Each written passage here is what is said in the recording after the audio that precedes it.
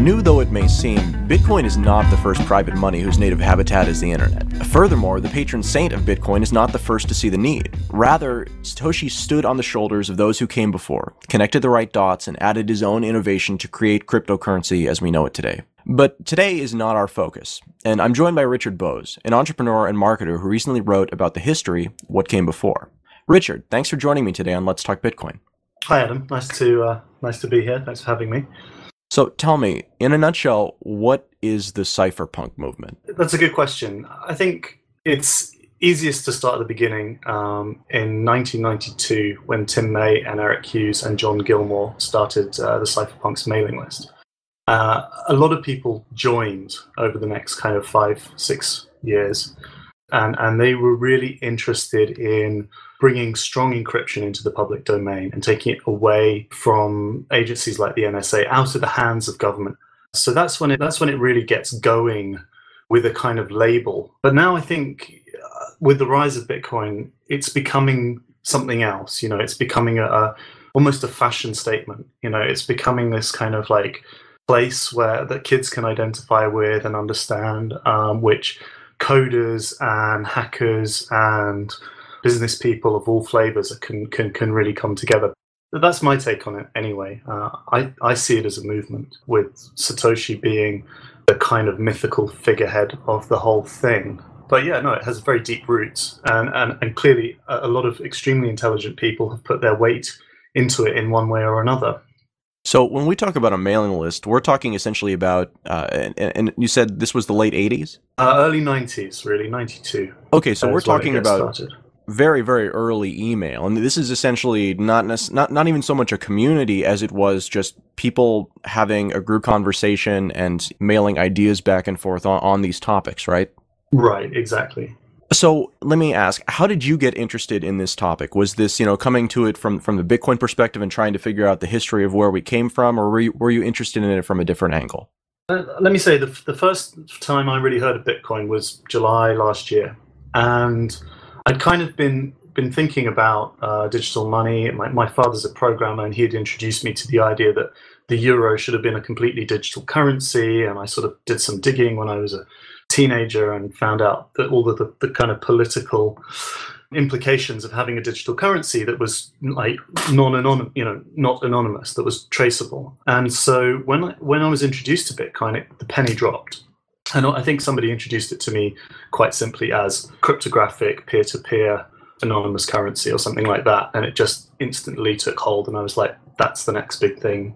I'm going to go down this road absolutely, straight to it. And just dive straight into the rabbit hole. And the first thing that kind of grabbed me was, who is Satoshi, right? So I kind of Googled around and tried to dig a little bit and found that he had registered the site, I think it was, is it bitcoin.org, through anonymous speech, which was being run by a guy who was in one of the guest houses where I was living in Tokyo at the time. So I was kind of like, oh, Satoshi's more or less on my doorstep. Or when I was in Tokyo, he was more or less on my doorstep. I lived there for a couple of years in 2008.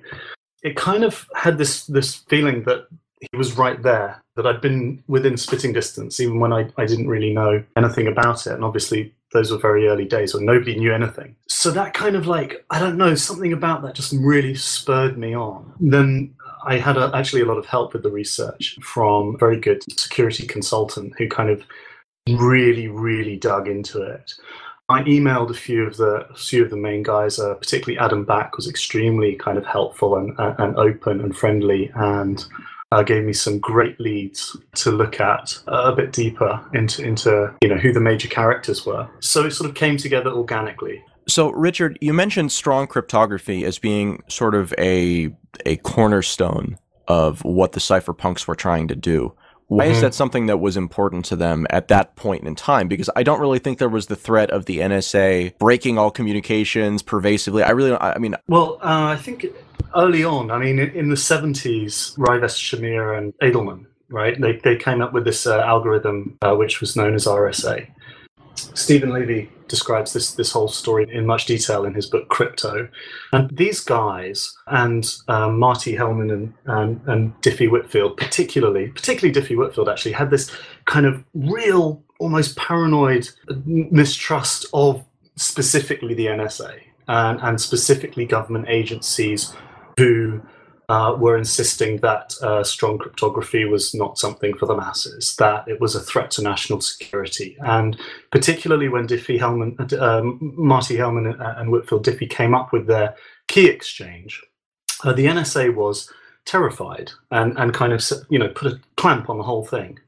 Key exchanges it was just a new thing in cryptography, right? Public-private key exchanges. Before that, you only had symmetrical encryption, where you both had to have the same passwords to access an encrypted message.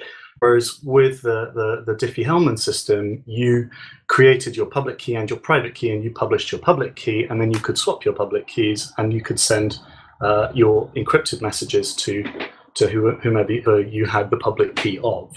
And so the NSA kind of freaked out over this because it had been worked out in deepest, darkest secret I think in the bowels of GCHQ in the 60s. But GCHQ hadn't figured out how to use it, and they obviously hadn't published it. I know NSA, but what's GCHQ? GCHQ is the British version of NSA. Ah. I think it stands for General Central Communications Headquarters or something like that. But GCHQ is the British version of the NSA.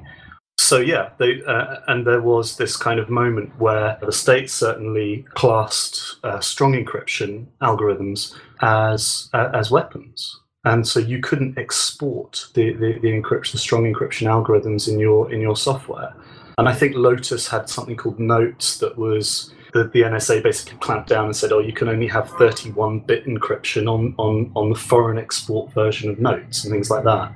So do you think that the cypherpunk movement was a reaction to that, or was the cypherpunk movement already in process when this started becoming an issue? What's interesting is these guys really saw it coming. I mean, they really saw the whole, even people like Assange, really early on thinking all of these communications are going to get sucked up as they pass from continent to continent by the governments, and nothing is going to be private. It's all just public stuff. So it's not even a question of if they do it. It's basically when. It's like this. All of this communication is public, and therefore strong cryptography should be in the public domain also. People have a right to privacy, and they really saw that coming 10, 20 years ahead. So seeing things coming early isn't always that rewarding of an experience. And I know that there have been other attempts at things like cryptocurrencies that were not exactly cryptocurrencies before this. Those arose from the cypherpunk movement as well, right? I think what maybe differentiates cypherpunk as a movement from those other early experiments, or particularly systems like the Liberty Reserve, are the philosophy and the politics behind it, right? So in my mind, at least, as I say, cypherpunk is kind of by nature, its goal is to overturn the status quo. By nature, it's disruptive.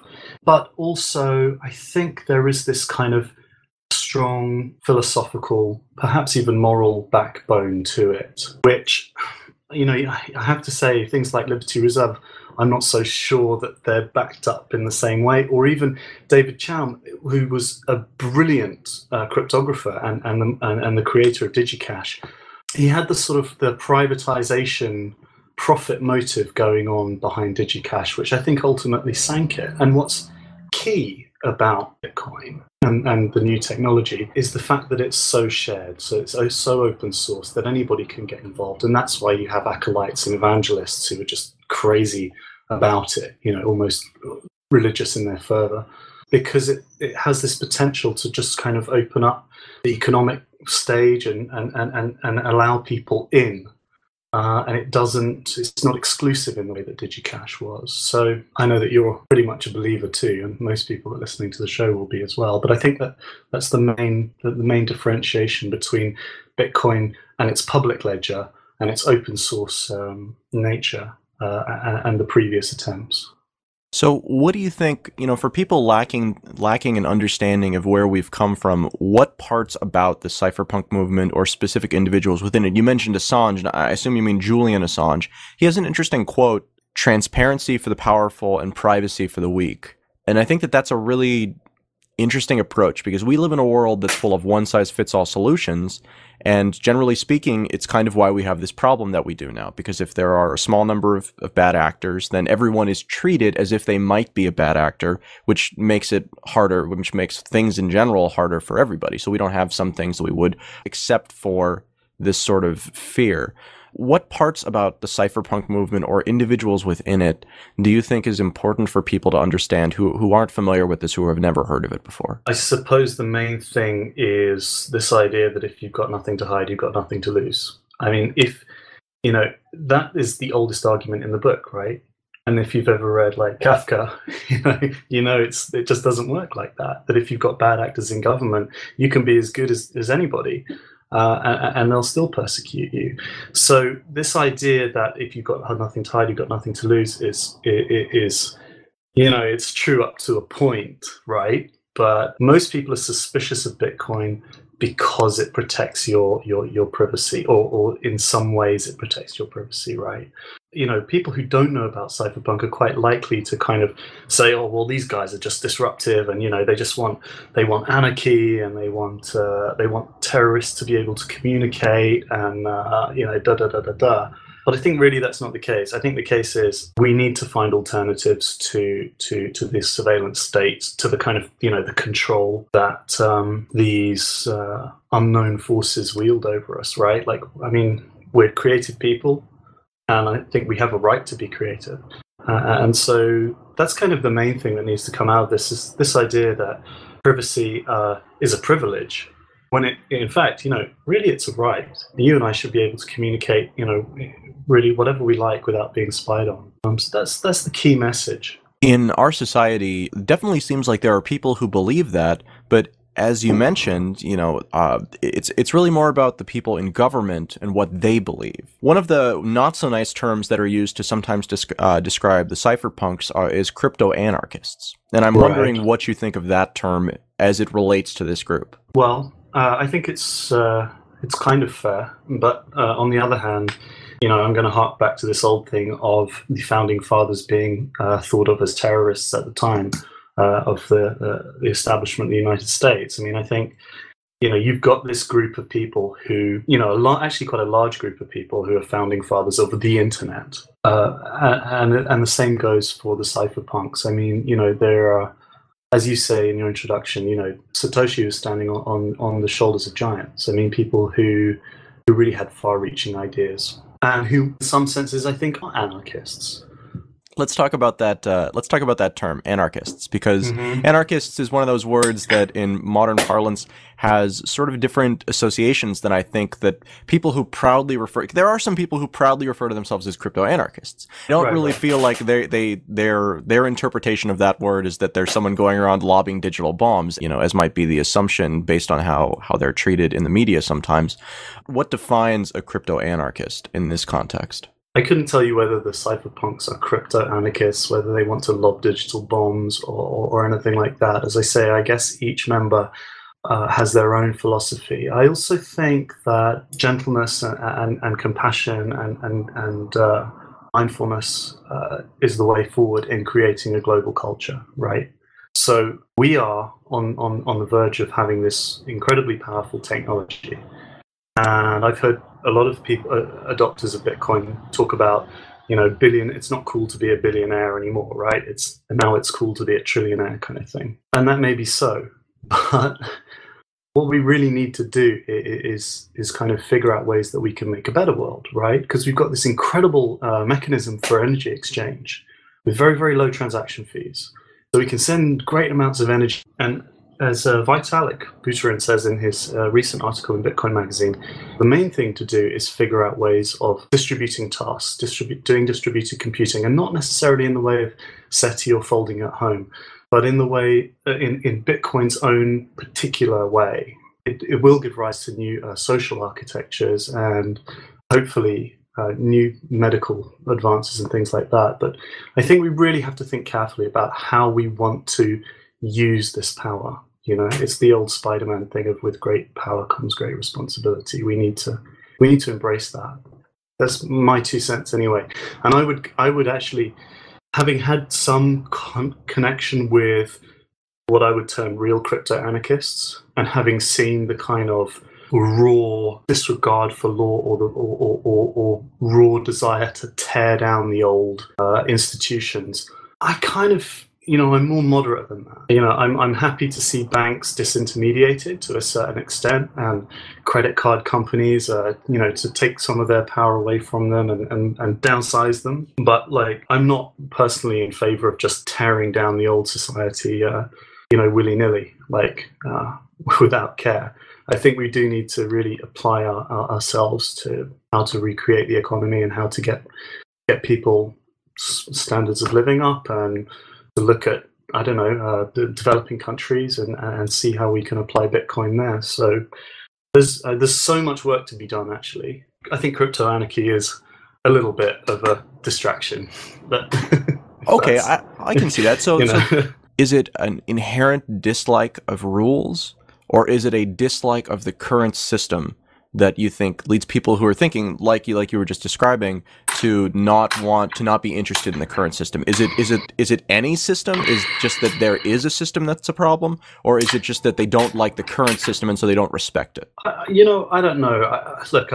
I think there's probably a difference between punks and anarchists, in the sense that punks are kind of just a bit naughty and anarchists are quite serious, about tearing down the system.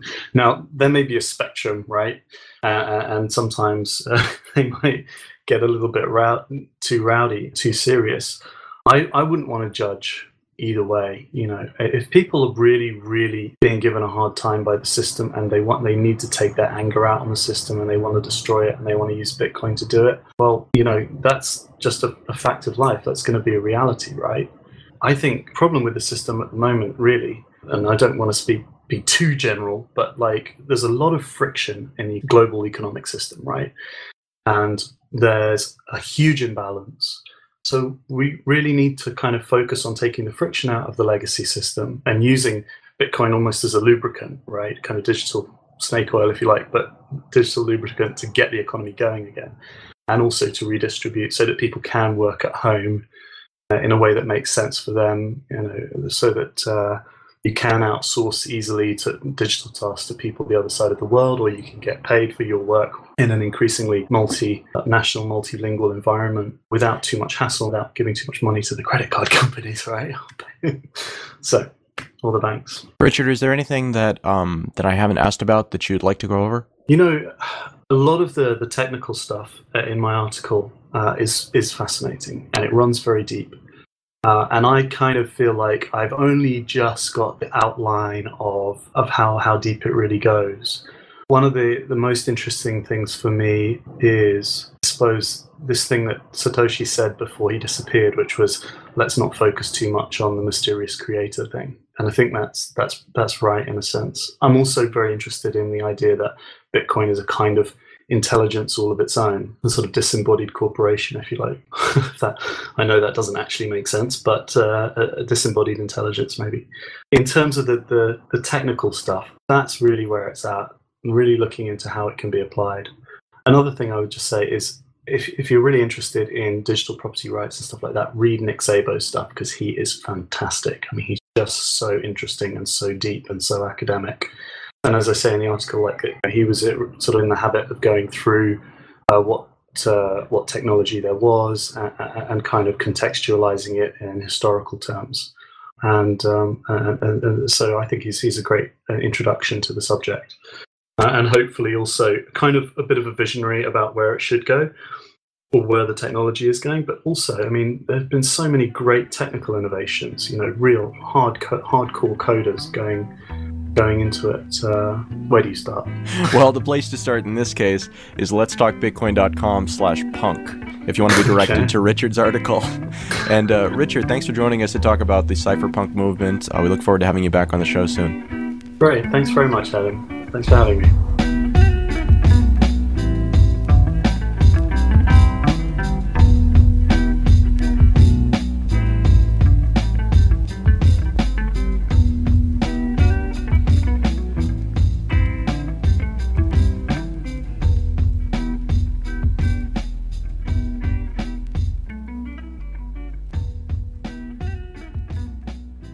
Hi, Hi, this is Jason King, founder at Sean's Outpost, and you are listening to Let's Talk Bitcoin.